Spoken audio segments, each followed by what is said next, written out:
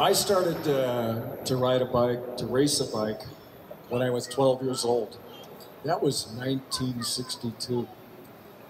And I rode the road, I rode the track, I rode my first cyclocross race in 1964. When I was 14, I started working in a bike shop. And when I was a teenager in high school, 1967, some friends of mine said, hey, we take these old bikes, balloon tire bikes, and we ride them down Mount Tamalpais. And I went out with these guys, my friends, and it was a situation where maybe 6 guys would go out, and by the end of the ride, 3 of them would be dragging their bikes behind them. It would be a lot of fun, but I didn't do anything, no development at that time. I wanted to be a road racer. And I started road racing really seriously. But then in 1974, I met my roommate, Charlie Kelly, and we were both into the rock and roll scene. He was a roadie for a band called the Sons of Champlin, and I used to work for the Grateful Dead and the Jefferson Airplane. So my friends in the rock and roll world said, hey, you got to meet this guy, Charlie. He's tall like you. He rides an orange Colnago, just like you. I said, okay. And I met Charlie, and we became really close friends right away. And I moved into an apartment, shared an apartment with Charlie. So I had an old bike I brought into the apartment. And Charlie said, what is that? And I said, well, this is what you do with it. You go out in the woods. And at the time, I thought, well, it's time to put some improvements in this bike. And I was working in a bike shop, and I put gears on the bike, wide range gears, and I also put really powerful brakes on the bike. And well, actually, at that time, I started working for Bicycling Magazine as a road tester. So I made this bike in September of 1974. And I made one for myself, I made one for Charlie, I made one for one of his friends, and then another guy, and another guy, and another guy. And I thought at that moment that this sport was too hard for the average person, too much work, too physical. And I was wrong. And so it grew like that, but at first, very slowly. So I was still a road racer, and my goal was to ride in the Olympics, to ride on a national team, and I got very close to that goal. I actually, in 1979, I was in Colorado Springs at the Olympic Training Center. I was on the long team for a road race in Moscow, but then our president, Jimmy Carter, said, we're not going to Moscow. We're going to boycott the Olympics. And at that moment, I said, I'm going to start the bike company. So I started a company named MountainBikes with my roommate, Charlie Kelly. We put together some money that we had, $600. And our bikes are really expensive.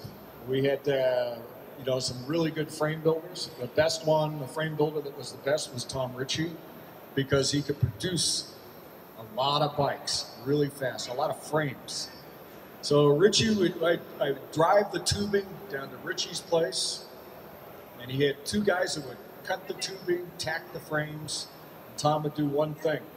He would fillet braze the frames. And how much were the bikes? Well, the bike at the time was $1,320. Wow. And remember, at that time, you could buy a full Campagnolo Colnago for $450. You could buy a full Campagnolo custom Ben Sirota for $995. And we would say to people, well, you don't want a cheap parachute, do you?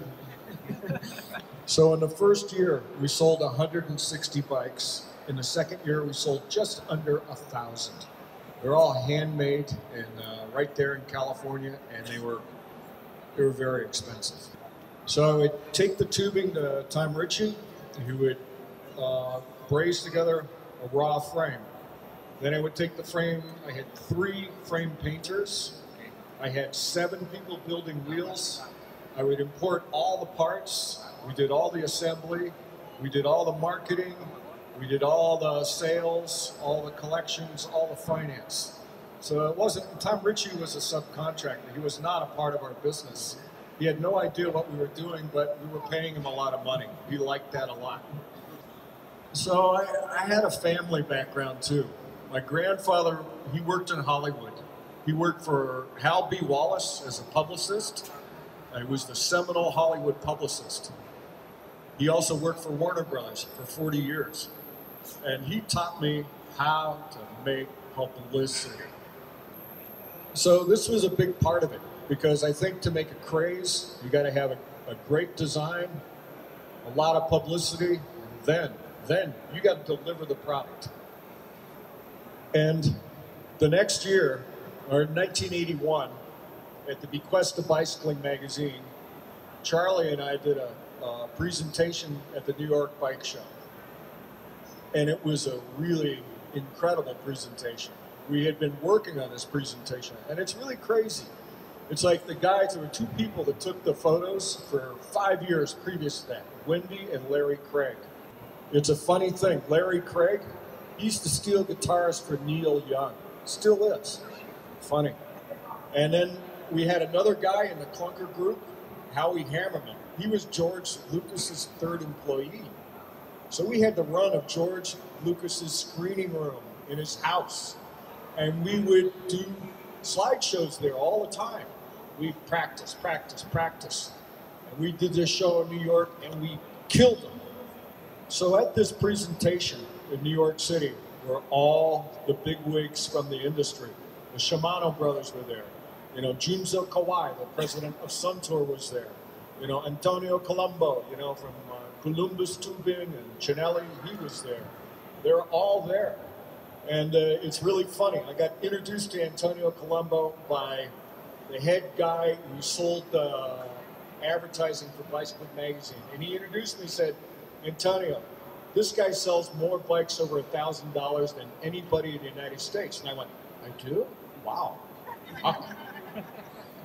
So then the Japanese would come start visiting me. And then I thought, I'm going to Japan. I went to Chinatown in San Francisco. You can buy a plane ticket there really easily, really cheap. And I call up the guys in Japan. It's very expensive to make a phone call there and say, I'm coming. So I'd come to Japan and I'd show them everything. I'd say, look, I'm going to show you everything, how to make these parts, and you're going to give me first delivery, best prices, and terms.